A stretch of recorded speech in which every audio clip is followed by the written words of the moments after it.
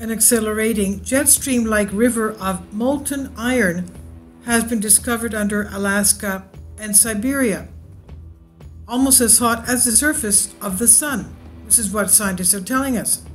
A fast-flowing river of molten iron has been found surging under Alaska and Siberia, some 1,864 miles below the surface, that's 3,000 kilometers, and it appears to be speeding up as well.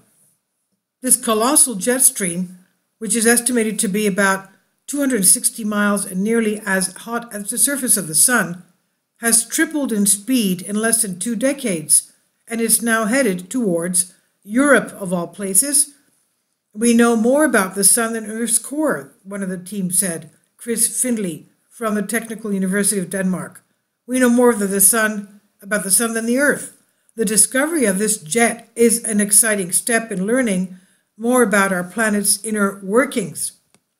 Findley and his team detected the jet stream while analyzing data from the European Space Agency ESA trio of satellites called SWARM, the SWARM satellites.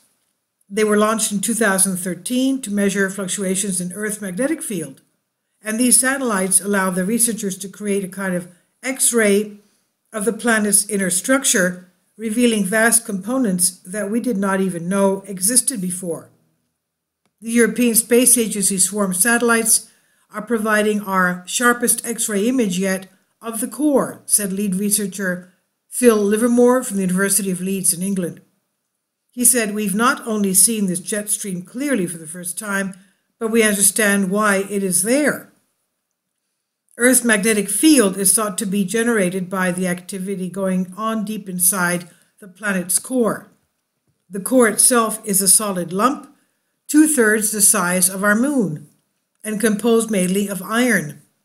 With a temperature of about 9,800 degrees Fahrenheit or 5,400 degrees Celsius, it's almost as hot as the surface of the sun, which is an intense 5,505 degrees Celsius or 9,941 degrees Fahrenheit.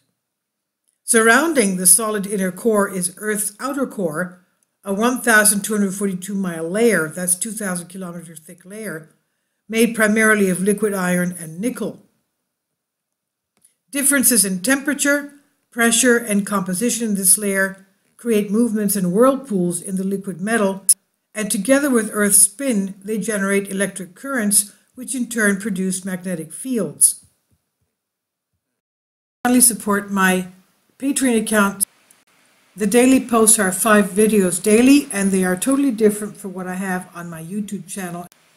Thank you so much for your support and that you find all my content so interesting. You'll find the Patreon account details in the description box.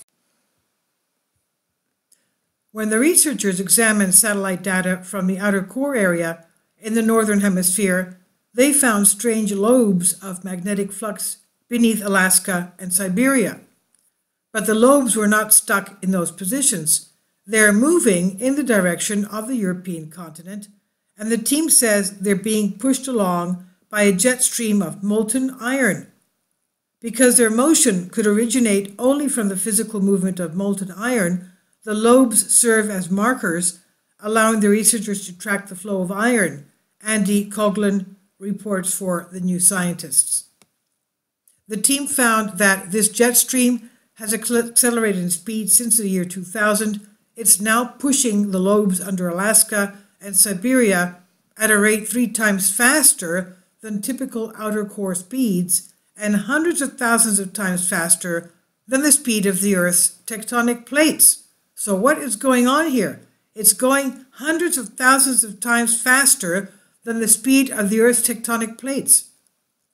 Findley told BBC News, "This jet of liquid iron is moving at about 50 kilometers every single year. That's 30 miles. It's moving 30 miles a year. Can you imagine? That might not sound like a lot to you on Earth's surface, but you have to remember this is very dense liquid metal, and it takes a huge amount of energy to move this thing around, and that's probably the fastest motion we have anywhere within the solid Earth," Findley says.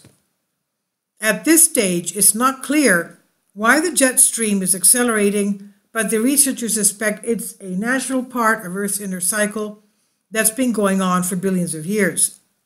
If we can figure out where this in the cycle we are right now, we could predict how Earth's magnetic field will change over time, including how it might reverse in the coming centuries, a reversal of the Earth's magnetic field.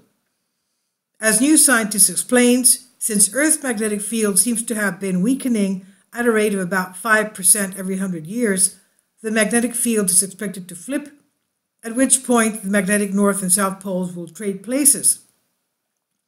Further surprises are likely, ESA Swarm Mission Manager Rune Flaubergager said in a press statement. He said the magnetic field is forever changing, and this could even make the Jetstream switch direction. This was the study published in Nature Geoscience by Science Alert. This is Unbended Reality. Please leave your comments, and thank you for your support.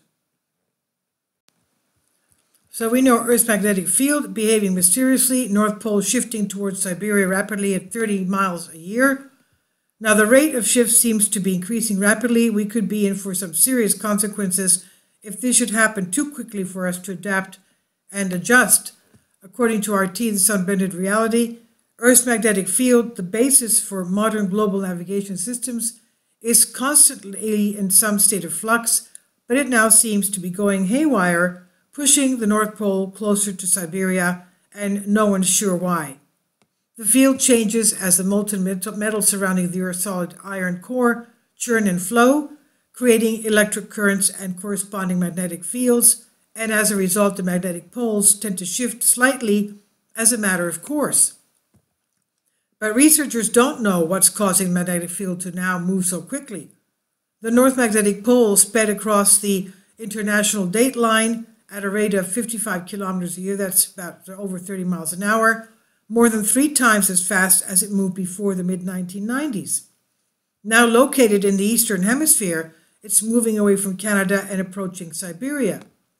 Scientists think a high-speed jet of liquid iron under Canada could be responsible for the pole's movements, weakening the magnetic field below and allowing Siberia to draw over the pole, Nature reports.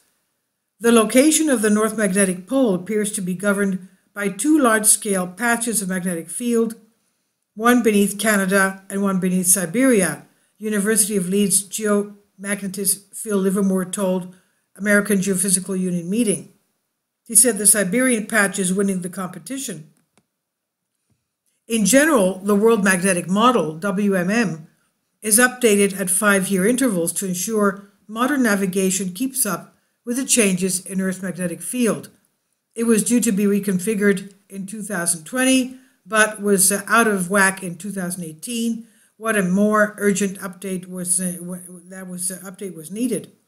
Researchers at the British Geological Survey and the National Oceanic Atmospheric Administration, NOAA, have been working to correct this WMM using 3 years of recent data, including a 2016 pulse that threw their last model's accuracy off.